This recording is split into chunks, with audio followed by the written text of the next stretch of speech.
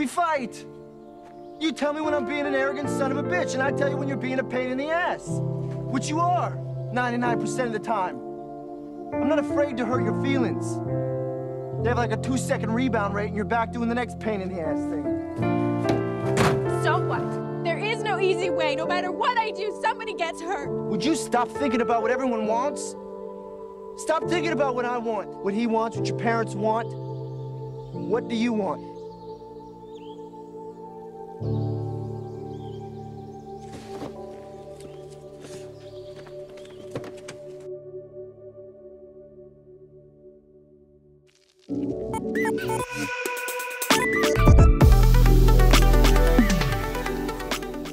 And so you might ask, why so dramatic? And let me explain. There are a couple of big reasons why I decided to completely switch off Adobe products and Adobe Creative Cloud. And it's, you probably experienced some of the issues before, because I asked you guys the other day exactly if you considered switching. Maybe you swap already your products for other products than Adobe's. And it was clear that a big bulk of people actually either considered it, either unhappy, or they basically swap it all together like I just did. And now, there is also a big part of people who are just extremely happy, and those are the creative types. For example, if I would be only in product design, motion graphics, very creative agency work, I would probably wouldn't even consider switching. But if it's purely UX, purely service design, purely customer experience design, something to do with actual pain points, actual human aspects, then the solutions, the crafting pixels, pushing pixels left and right, it almost doesn't make sense to use Adobe products anymore. And let me actually give you 3 reasons, after almost a decade of using Adobe products, we're just like, that's it, I'm done. And so, reason number 1 why I did the jump. Most of you, if you're, let's say, a senior or a lead, you started this journey over a decade ago or years ago. You probably used something like Macromedia Flash, Macromedia Fireworks, all those apps for Adobe acquired them back in the day. And so you remember that old school feeling of, wow, this is an actual powerful app which you can achieve a lot with. Just because Adobe created that big monopoly, I really dislike the centralization of the thing, because the cloud became like a suite of different apps which you just must have, and you must almost purchase all of it for it to make sense to use, because otherwise you miss critical pieces which makes Adobe Cloud what it really is, a powerhouse. Now, another reason is the pricing.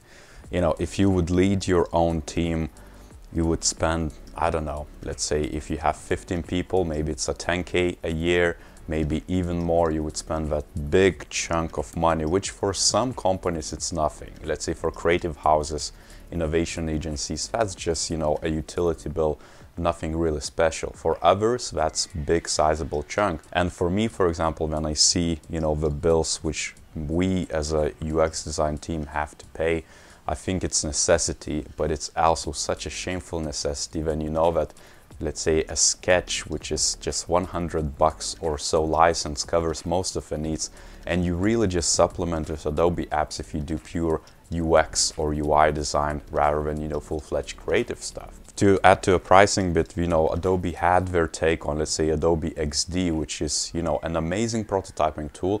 I never really got into it much. When it was just an MVP of a tool, it didn't really make sense for me to try it out because it was too limited. And so because the tool became so rich in features, now Adobe put a stamp and they're saying you have to pay for Creative Cloud if you want to export your files and some other ridiculous things, which now it doesn't really make sense to use it as a quote-unquote free tool, which was the biggest selling mark for it and the biggest incentive for designers to swap because it was totally free. Now, another reason for the pricing being an issue is that Adobe prices their products very smartly.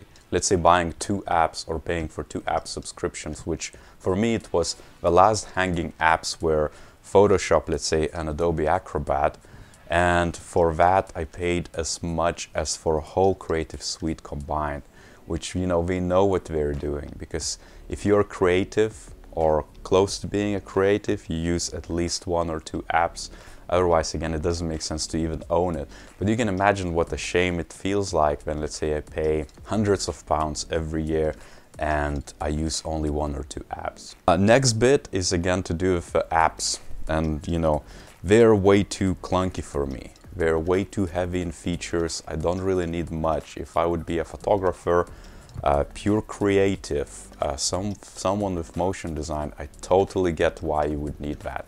Even for, let's say, video editing, I just do well with, let's say, Final Cut, which has very few features, but that's good enough because I want it quick, I want it effective, rather than spending days. I'm not producing documentaries, I'm producing YouTube videos, educational videos, things of that nature.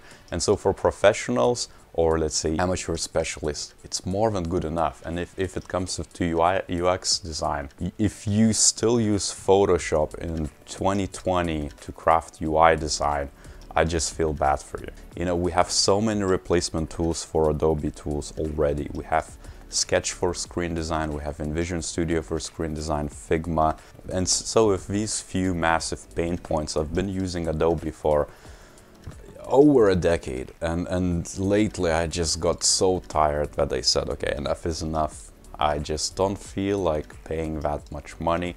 I don't feel like asking my employer to cover the expenses just because I use Photoshop every once in a while, maybe once every 3 months.